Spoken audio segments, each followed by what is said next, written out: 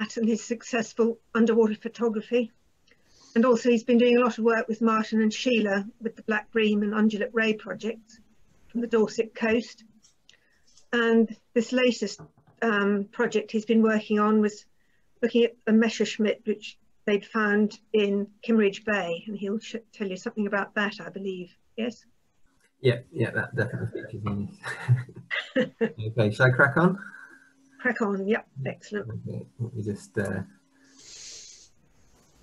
pick a screen to share. That's the one. I'll also just turn my video off, just in case that upsets things. Okay, can everyone see that all right? Yep, that looks good to me. So I'm going to keep this fairly short because time is ticking on, but it's really just it's a few slides to build on a lot of what John put over in his presentation about the potential for 3D photogrammetry and how it can be useful to record, the different habitats that we're looking at underwater.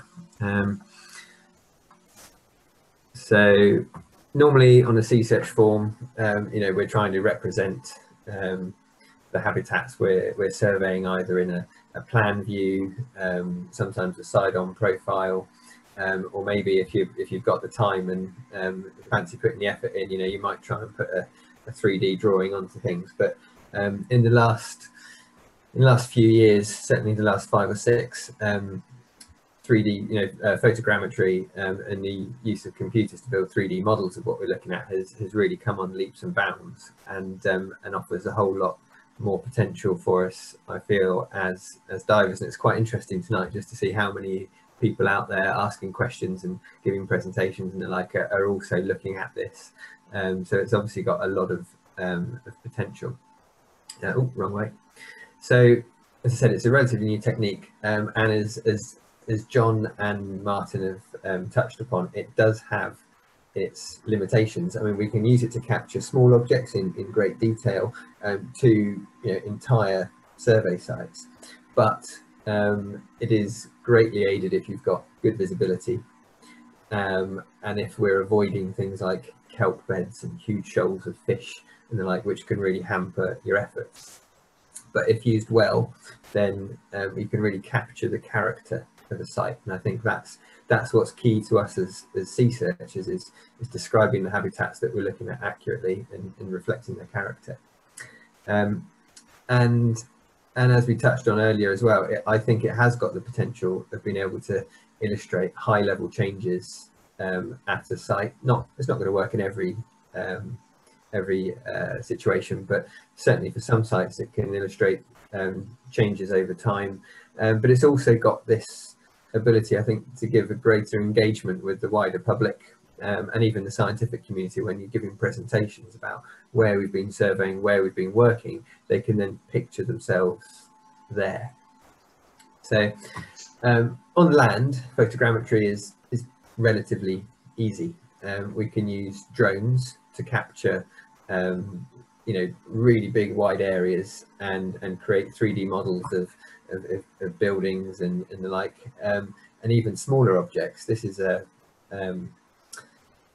wooden beam from a shipwreck. I forget which one now, but Martin might remember. We did a short photogrammetry course last year, and this was our test subject. And when you're using a high resolution SLR camera, the detail that you can capture is phenomenal. And these are holes made by wood boring worms whilst it was underwater and the like, and you can see all the grains in it. And that is, this is a part of a model built from a couple of hundred images, and you capture that detail. So it's a really useful technique.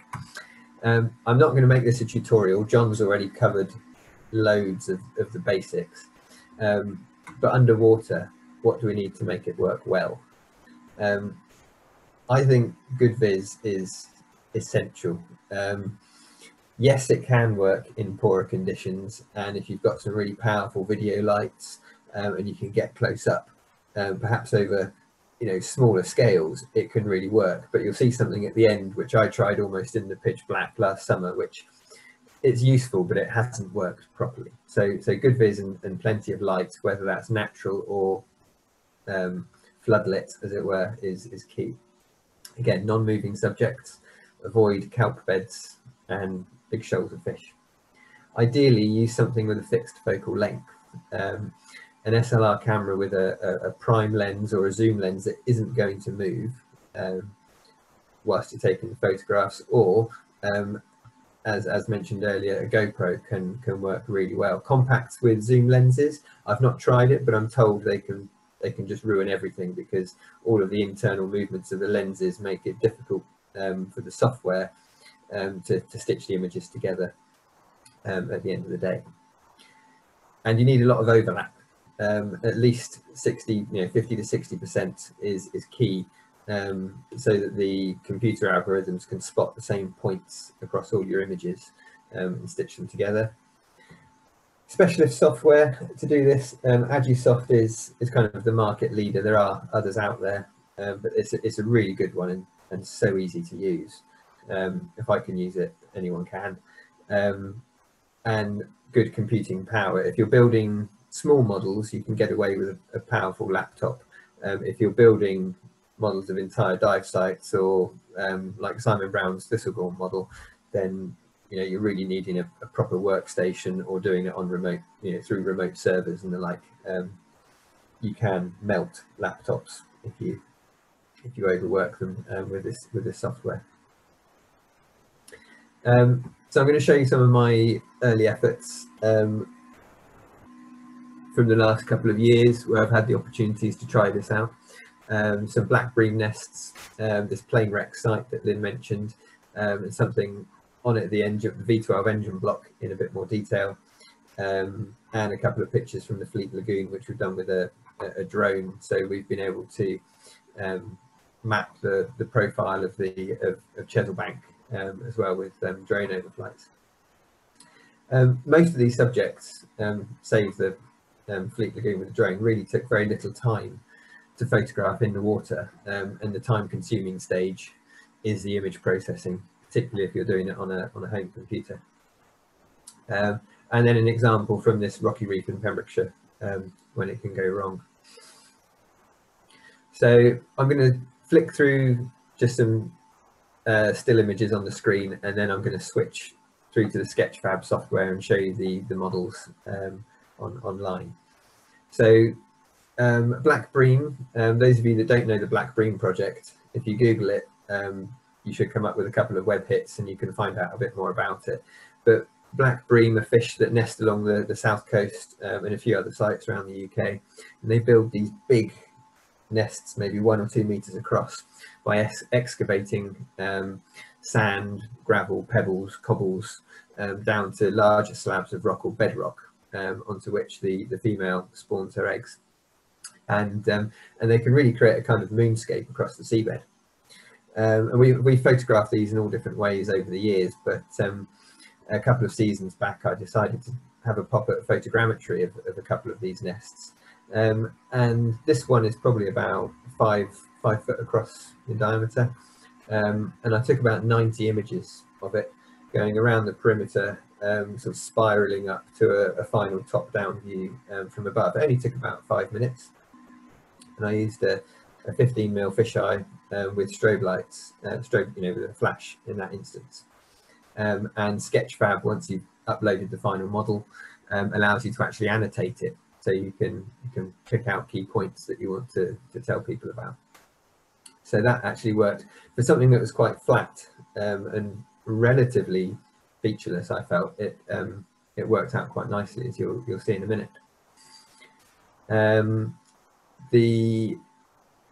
I'll tell you what, let's switch to the bream nest now. So can everyone see this? Can you see that, Lynn? Yep, that's fine, Matt. Perfect, excellent.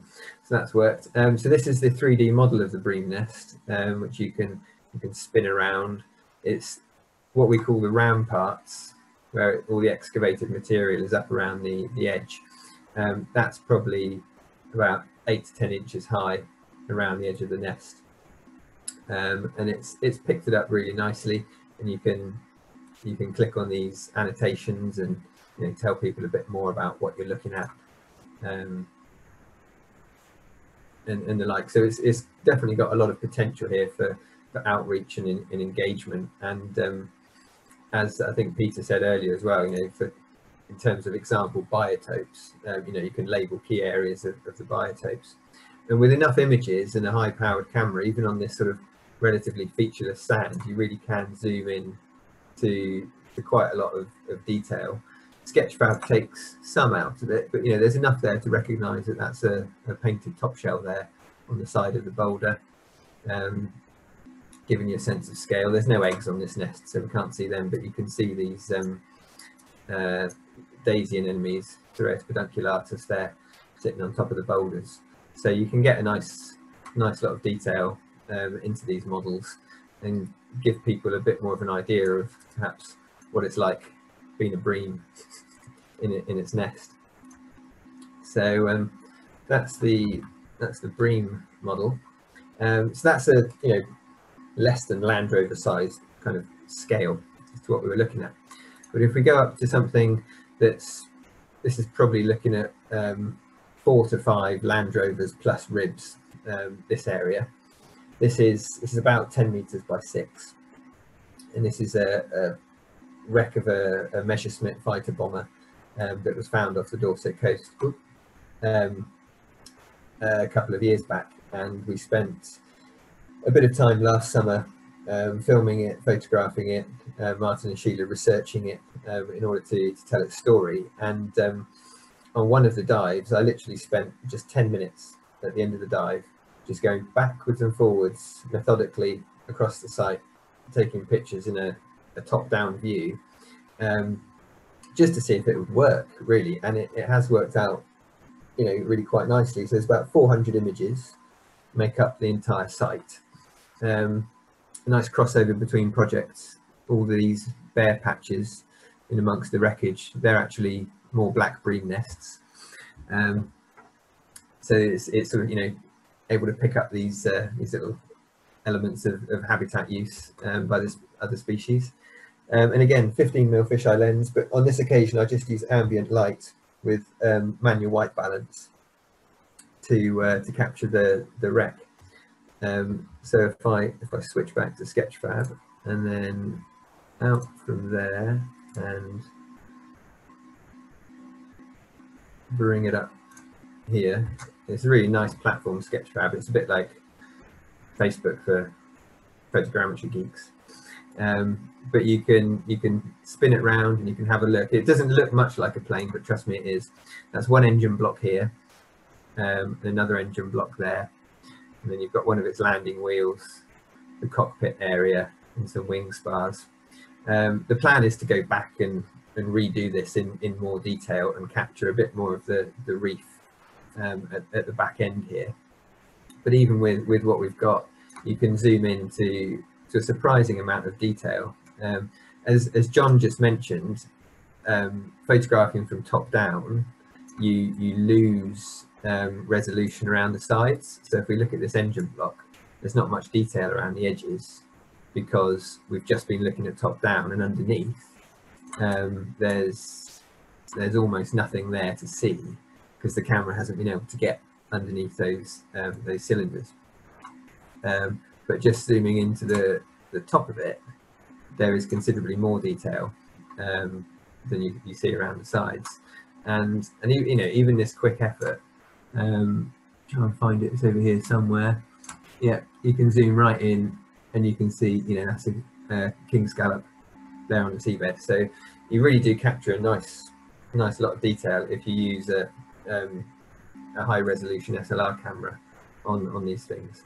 But it shows what this is. Even it's quite a relatively flat site, and you can capture a huge amount of detail there, and the sorts of habitat it is, the sediment types, some of the species that are living on it. This is, if I zoom in, it's a Pentapora bryozoan, so you can get that idea. You can picture yourself on the site, on the whole site, much more easily than you could just perhaps from a single image, or a video made in poor visibility, perhaps. So you can instantly see the whole site. But if you want more detail, then you can take a look. Let's just pop down to the next slide. So this is that engine block that I told you couldn't see underneath. But if you go back to this engine block and you take about 300 images just off this one block alone, then you get an awful lot more detail.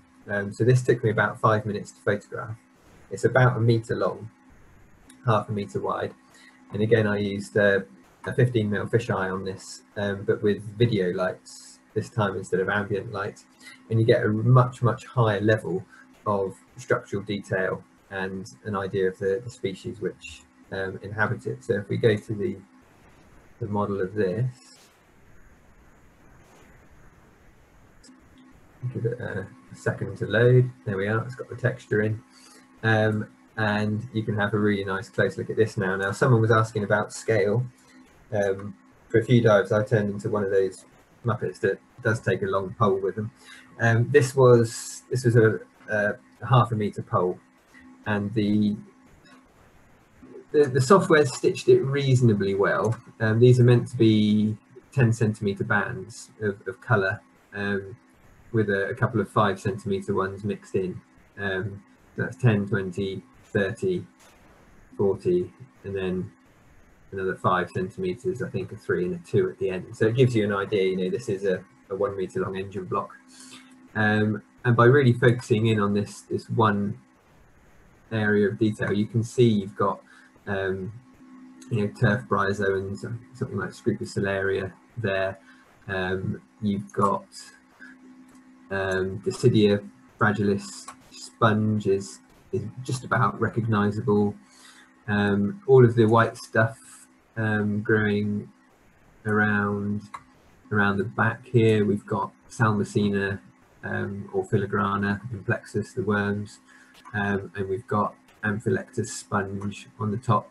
So you can still recognize some species from this, and you get that extra detail. Obviously, bits right underneath the camera hasn't picked up.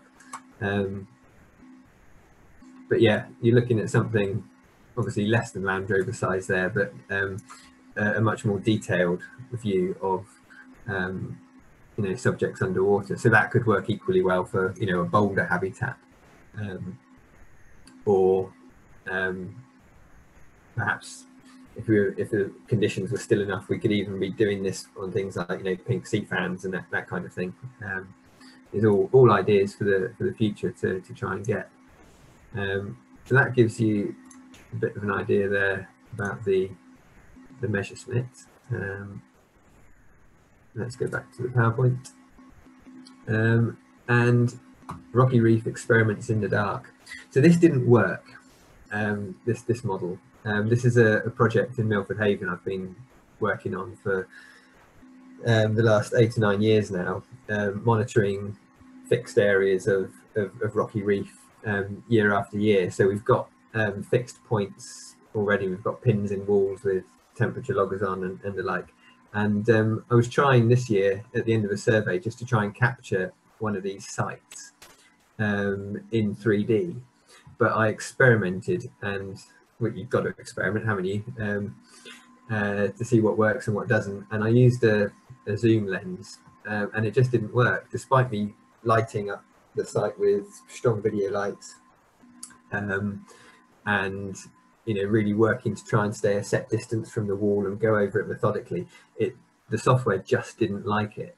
This was a vertical wall in about 20-25 meters depth. Quite awkward conditions to work in, just floating mid-water, trying to keep track of where you are in the dark. And the software, as I said, just couldn't quite handle it. But if I haven't got this one on Sketchfab, but if I drag Agisoft across where I've got it stored, it still gives, although it's sort of lost the rope here and the like, it still gives an impression of the rugosity of a site. And because of the detail we've got, you can still tell exactly what's growing there. We've got Halochondria sponge, we've got Amphilectus, we've got huge lumps of the Salmacina or filigrana worms, Sargatia and Actinothoe anemones, the Demnids on there. You really get a feel for what this habitat is, and what you're going to see if you go diving there. And I actually sort of wanted to try this on this site this particular year, because normally it's completely dominated every year by either Amphilectus or Halochondria. You know, they're sort of fighting for space. We came back and there was this, you know, this filigree worm just everywhere, and it was really visually noticeable. So even though the model hasn't quite worked, it still serves as some kind of visual reference as to how the site has changed. And if we go back this year, COVID allowing, then we should be able to, you know, get something at least visually comparable, not quantifiably in any way, because of the poor stitching here. But I think it shows the potential for what this has got. This technique, certainly building on this in the future could be quite valuable. So I'll move that away. What have we got left on here? Yeah, so in 2021, I want to try and do photogrammetry. I say an entire bream nesting site, you know, a much wider area to capture more than one nest in a model, and focus a bit more on some other circulittoral reefs around Dorset, and try it on some particular benthic species. You know, try and make models of smaller things like pentaporas and sea fans and the like, and just experiment and see where the technique takes me. Hopefully that's inspired you to get out there and give it a go. That's what John said. So there's a list of a few web resources to find out a bit more about how it works and what you can do with it, and something we could perhaps all aspire to if we've got the time, this Thistlegorm project.